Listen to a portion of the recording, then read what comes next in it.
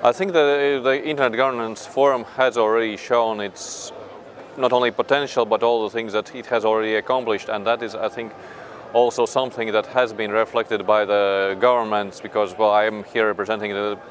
not necessarily Latvian government because I am the co-facilitator of the WISES Plus 10 review, but also in this review process we have heard great support also from and the appreciation of the government for the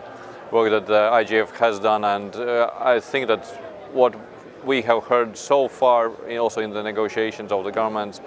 they are indeed appreciative also of its work and its potential for the future.